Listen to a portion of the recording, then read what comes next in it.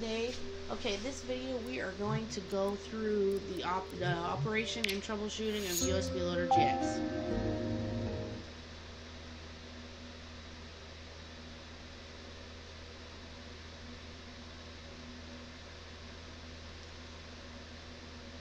Okay, USB Loader GX right here. When you first start up, if you have a bunch of games, see mine started pretty quick because I only have 31.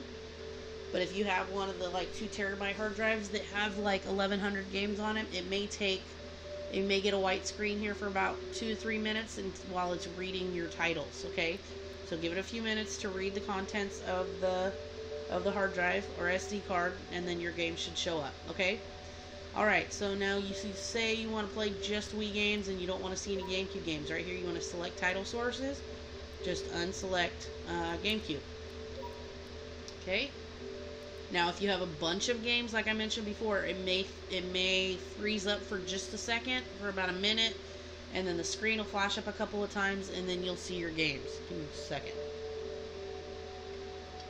Okay, now obviously vice versa if you want to see just the GameCube games. Okay. Or have both selected if you want both. Okay. And then if you also have WiiWare games for me, which if you got the I Want It All package, you'll have all of them. You'll have Wii, you'll have Wii, GameCube, and WiiWare. So go up here. Always leave NAND channels unchecked. NAND channels are just the channels that are on your home menu. So WiiFlow, USB Loader GX, Homebrew channel, all that stuff. So just leave that unchecked. But MU NAND channels will give you the WiiWare and the Virtual Console games. Now that does not include the games that are played through WiiFlow, the 5,000 games. There's like 150 or 200 games that come with the WiiWare games that are played with that. So now it's going to take a minute because there's over 700 of them. So just give it a second and let it read them all. Now I also want to mention, since I said it comes with the WiiWare games, most of my setups, including the I Want It All, only has WiiWare games. It does not include the Virtual Console games, because all of the games that are here through the Virtual Console are just duplicates of what are in my retro setup through WiiFlow. And plus it takes up a lot more space on the SD card that I can use to fill with hundreds of more retro games. So we're just going to give it a few minutes here to read all the games. There we go. So now you can see we got all the WiiWare games and all the Virtual Console games. Okay. Alright, so see I have up here, I have MU, NAND, Wii, and GameCube. So that'll be all the games. Just leave NAND unchecked, okay? Now I have not tested every single WiiWare and Virtual Console game, so please, if you find one or two that don't work, please don't be frustrated. I apologize. I don't have enough time to check all of these games, okay? Alright, so now that we went through there, I'm going to show you the different layouts. Now this is what I call the carousel. This is my favorite. I like it like this. All the games are always in alphabetical order. You press the plus button to go forward a bunch, or you could just press the over button. It'll take you one on the Wii remote. Or press and hold the plus button, and it'll go really, really fast. So say you're in A and you want to go to G, you just hold it down. Forgive me. And I check it every couple minutes and see where I am. So F, G. Okay, now I'm in the G's, okay?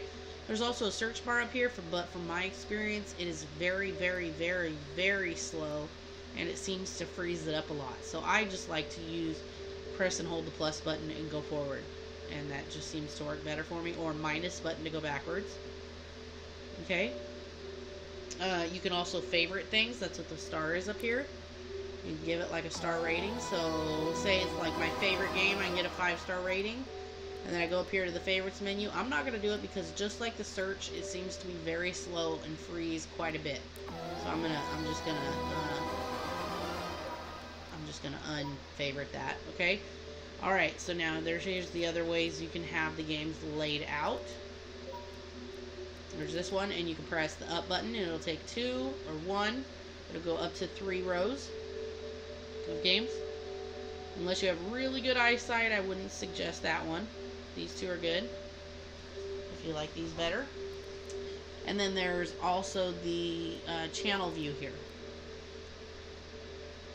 Now, I I think these are neat, but I prefer not to use them just for the simple fact that I have, I think, over 200 mods or hacks, and the channel covers are not different than the original. So I have like 120 Super Mario Brothers hacks. So when you come in here, you're going to have 120 all the exact same channel loaders. Okay. So now if you didn't get any mods from me, by all means do this. If you did and you don't mind, it's absolutely fine. Then you just hold your little finger over it and it'll tell you the title. You can just do it like that. Okay. Alright. Okay, now I'm going to go back to mine here. Now, say it's missing a cover. I know I had one in here that was missing a cover just for the purpose of this video. And you need to download covers for some reason. Most likely you will have all the covers, but if for some reason you see you're missing, if you get the I Want It All and you see 3 or 4 covers that are missing, those games just do not have covers. They just don't, there's none in existence. I've done my best to find them. Okay? So you just go up here to this little list view right here, and you select any cover. It doesn't matter, you don't have to find the ones that are missing, and it'll bring up the cover download. Okay, so now if you have all these checked, it's going to download every single cover for every single game. Okay, so now each game has multiple covers. They will have a 3D cover, which is what you see right there. They'll have a flat cover, which will only be the front image. And they'll have a full cover, which is a wraparound, but it doesn't kind of pop out with the shadow behind it like that one, which is a 3D. And then it also has disc arts, which are irrelevant now, because in the old versions of USB Loader GX, when you click the game, it used to bring up a spinning disc to tell you that the game was starting. It doesn't do that anymore. And then custom banners are for when they do have the custom banners like this. Okay? So what I generally do when I'm downloading covers is I unselect everything except for 3D and full covers. Okay? Because not every game will have a 3D cover and not every game will have a full cover. So if you only select 3D, you may get 90% of the covers, but you may have a couple that are missing. Okay? But again, so I know it's giving me a little R here, which is weird. But, let's see if I go out and go back in if it fixes itself. No, that's strange. Anyway, I have 700 and... There we go.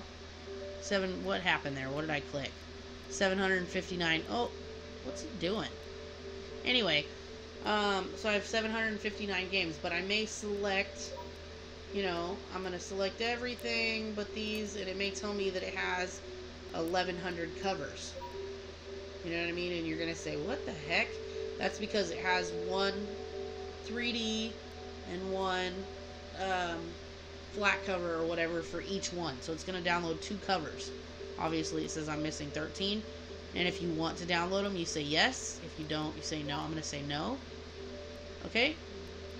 So that is all there is to it for this video. Generally, when you buy anything from me, there isn't any leftover space unless it is required. So see here, I have, it's doing that R thing again, but I have 3 gigabytes left of 467, I think it is, gigabytes. It's a 500 gigabyte hard drive. But anyway, I have 3 gigabytes available. So I was gonna say, if you want to add a game, you just put a game in the disk drive and you click this little add. So I have one in there right now.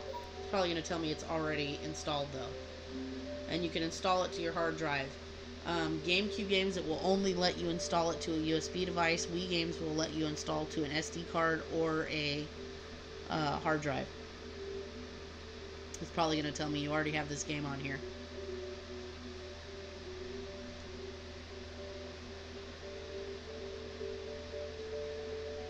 But anyway, if you have a physical disc collection and you want to make a backup of it, that's how you do it. You can get an additional hard drive if you want. I just pressed back. I just canceled it. Okay? So say you want to back up your physical collection. Okay? So you have a bunch on disc and you want to back them up. So get another hard drive. You want to format your hard drive to FAT32 with 32,000 cluster size.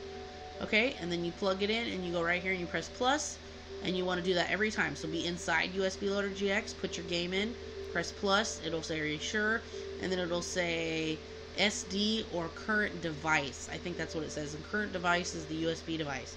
And then that way you can make backups of your physical game discs, and you can even, you know, continue to use the SD card that I provided you and just download covers for the games that you back up. Okay, so that's all there is to USB Loader GX. Oh, I also wanted to mention, sometimes, this only happens rarely, but if you get, if you try to play a GameCube game and it comes up with an error message and it says, to play GameCube games with this loader, you need to put the boot.dol and the Nintendo loader path. Excuse me if I said that incorrectly. It's a very, very simple fix. You can either do it for all the games or that one individual game. So let's see. Let's find a GameCube game. Come on. My little Wii remote's being kind of a pain. So let's just choose GameCube. Okay? Alright, so let's say I try to play this one and it gives me that error message. So I just go to settings of the game, and you just want to go default game settings. Are you sure? Yes. Now, if that doesn't work, you can just do it for the whole system. You just go settings, and you want to go, I think it's the third page, default settings. Are you sure you want to reset everything? Okay? And it's going to reset all the settings for all the games. Okay? But then that should be all it takes, and your game should work absolutely fine. So that's all I can think of, guys. If you have any other problems, send me a message, winecountrysigns with a Z instead of an S at the end of signs at yahoo.com, or winecountrygames@gmail.com, or send me a message through eBay, and I'll be more than happy to help you. So thank you so much again for your purchase or for your interest, and have a wonderful day.